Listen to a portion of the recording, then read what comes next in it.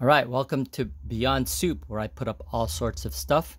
And today's stuff is burning a CD using an external player, like something like this.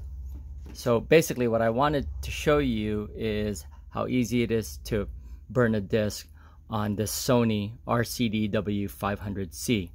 Unfortunately, the changer side of this player doesn't work. I think it needs belt changing. But the player and the recorder is working fine. So let's just get started. Let's turn this on. And it will make a little bit of noise because I think it's trying to use this player. It'll stop after a while.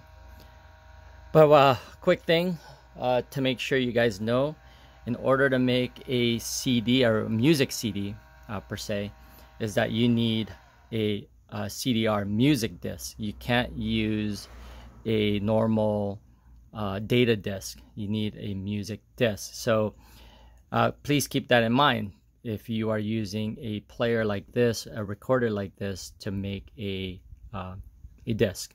Anyway, let's go ahead and do this. Let's go ahead and open this. And like I said, this thing is working fine on the recorder and this side of the player. And what it'll do is it will try to read the table of contents, but because there isn't one and it's a blank CD, it's just going to go ahead and try to initialize it.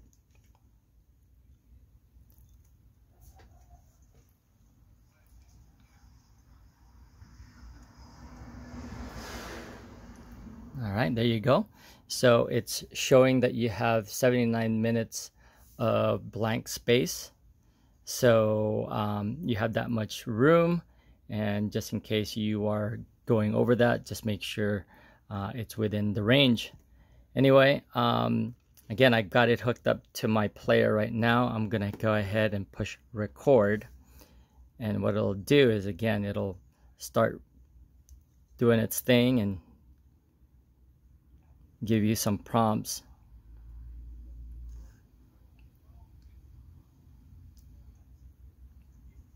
All right, then what you'll notice here is it says new track, and then it will show you to push the play button. So let's go ahead and push the play button, and then right after I do push the play button, then we'll start our music.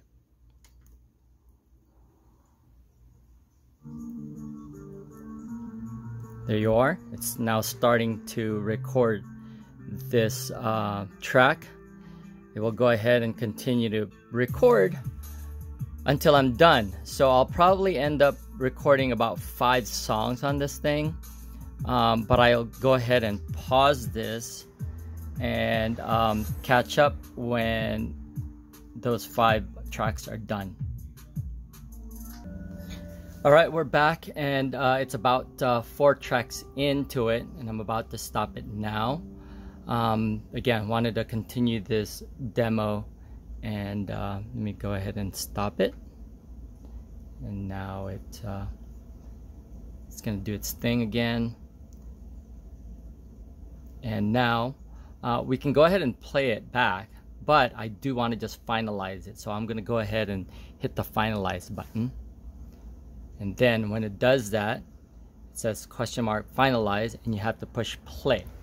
All right, so go ahead and push the play button, and it'll do the countdown of finalizing the disc, so it could put together a table of contents for you, and it will notify it'll notify us that it's when it's done. But that means that finalize means that you could go ahead and play it back on another player. But now you can't do anything with the disc as far as adding more music to it. Once it's finalized, it's pretty much done. So just to let you know that that's the case. But if, let's just say I wanted to go ahead and add more music to it, I could have.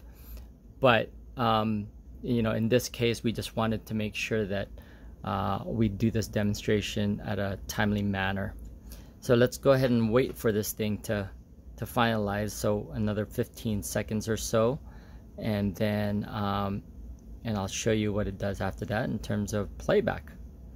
Again, with this Sony player, this is a Sony RCD RCD-W500C. It's got a 5-disc changer, but this one does not work in terms of I think again the belts needs new belts, but this side is working properly. Okay, now it's showing us that we've got 10 minutes of content on this disc, so we can go ahead and play it.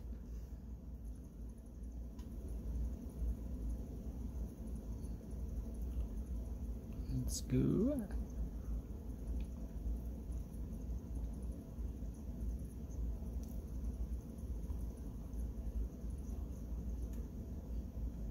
Oh, guess it just did it. Okay, hold on.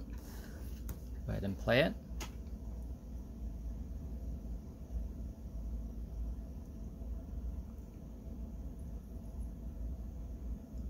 There you go.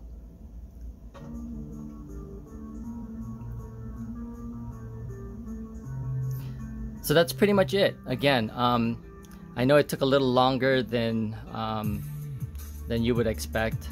This is the normal time, length of time that it does do these recordings and finalizing, initializing, stuff like that. So please take that into consideration when you do have these kind of players and want to go ahead and create a disc.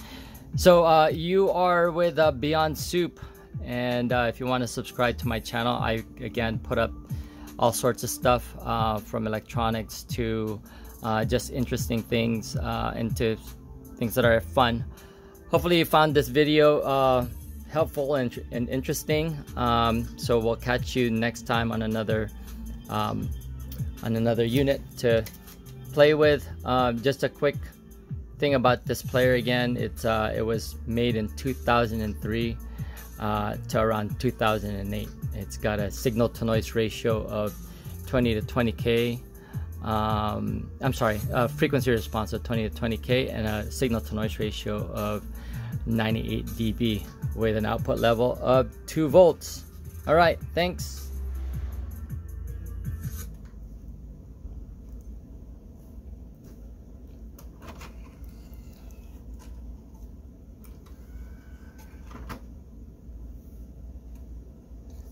Oh, yeah. You can see over here the tracks that were made. Right? Sorry.